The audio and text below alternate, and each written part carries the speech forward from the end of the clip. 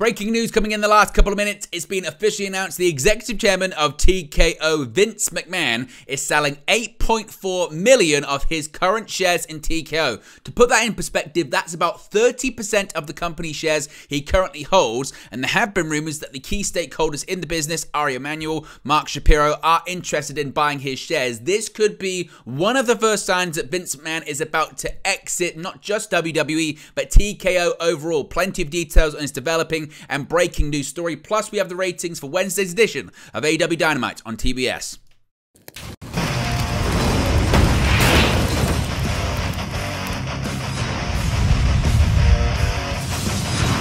Hey guys, welcome back to Wrestling News 365. Hope everyone is doing very well. As always, there are plenty of news stories to get into in the world of professional wrestling. Now, we had just finished the latest news video talking about profitability, finances in All Elite Wrestling. We've got a major update when it comes to finances of TKO Group Holdings, of course, that being the merged company of WWE and UFC under the Endeavor umbrella, and possibly the beginning of the end when it comes to Vince McMahon and his involvement in the company, or at least on a much grander scale, because it's been announced again just in the last couple of minutes of the time recording this video. The story's broken about 10 minutes or so ago that Vince McMahon is selling a huge amount of his current stock. Now today, TKO issued the following press release from New York saying, quote, TKO Group Holdings, a premium sports and entertainment company, today announced that one of its stockholders, Mr. Vincent K. McMahon, the selling stockholder, intends to offer for sale in an underwritten secondary offering of 8.4 million shares of the company's Class A common stock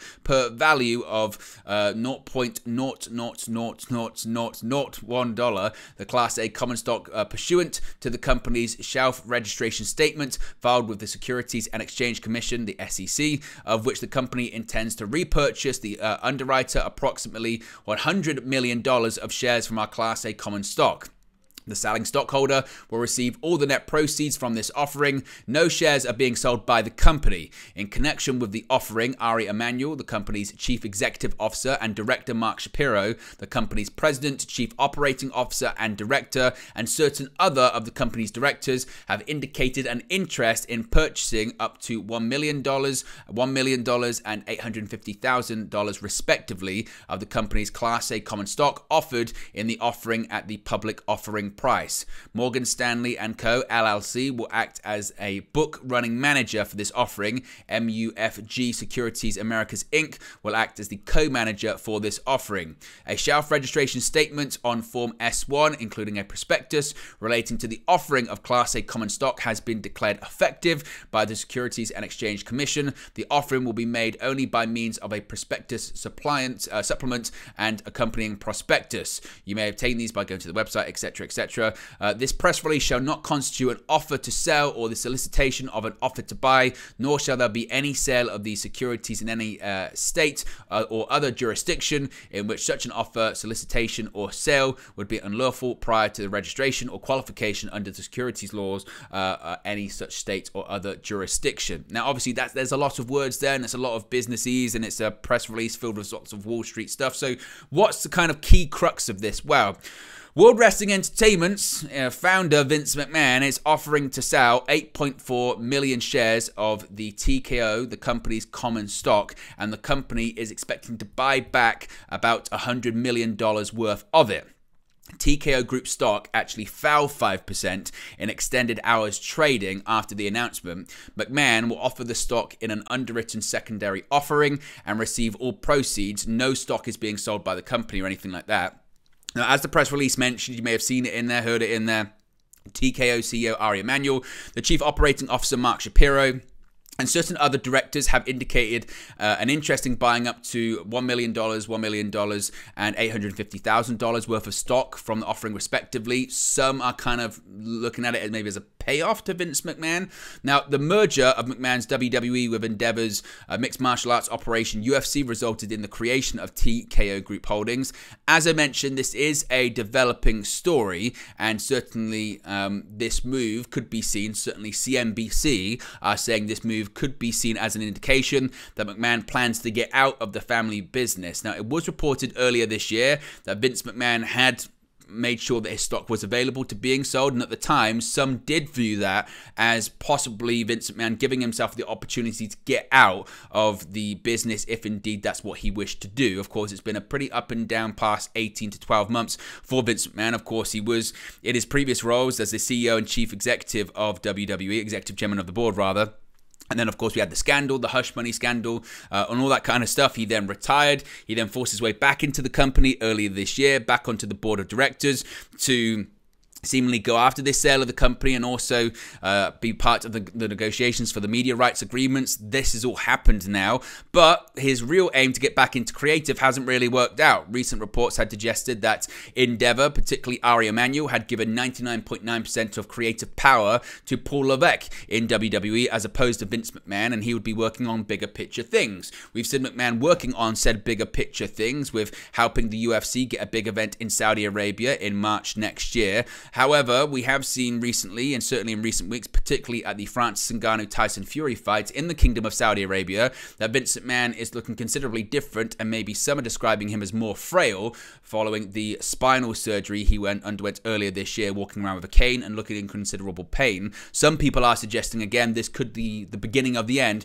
when it comes to Vince McMahon's involvement on a day-to-day basis with WWE and the TKO group as well. As I mentioned, the selling of this 8.4 million of his shares in TKO is about 30% of the company shares that he currently holds. So again, this is a big chunk. It's not every share that he has in the company, but certainly 30% is a significant amount for Vince McMahon. So what are your thoughts on this story? Of course, if we get any more information on it, what it means, the behind the scenes politics of it, if it does mean that Vince McMahon's essentially done with TKO and WWE, of course, we'll let you know in a future video. As I mentioned, it's a developing and breaking news story. Is this a case of maybe McMahon not being happy with the lack of creative power that he has in WWE? Is it a case of him realizing that he has to slow down because his body is starting to break down after undergoing spinal surgery?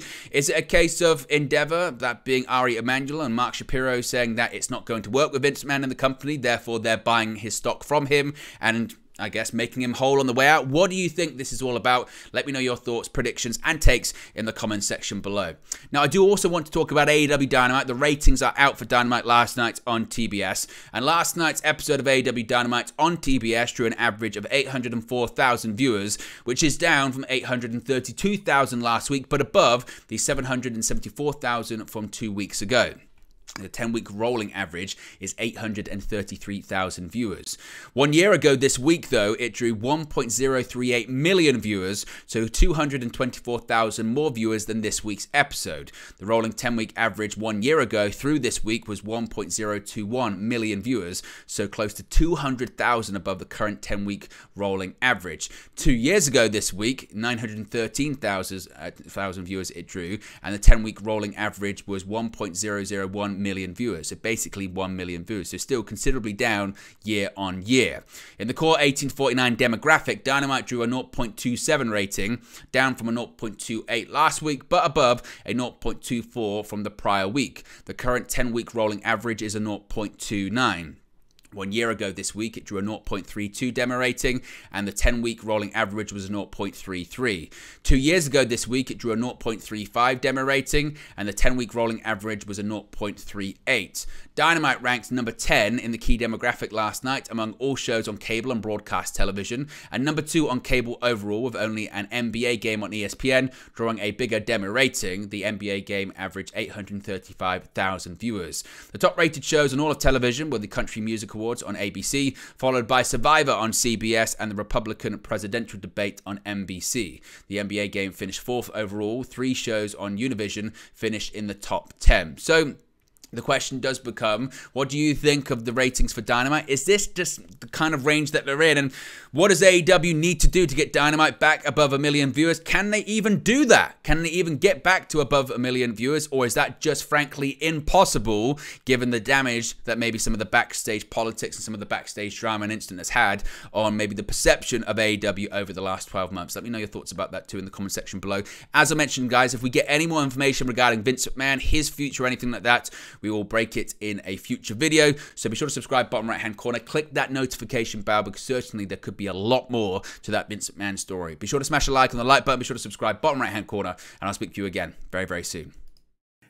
Hey guys, thank you for watching, listening, streaming, or however you come across this video today. Be sure to click on the video on the right there to watch our next video, or click the bottom there to subscribe, or the bottom right hand corner. Thank you very much, and I'll speak to you again very soon.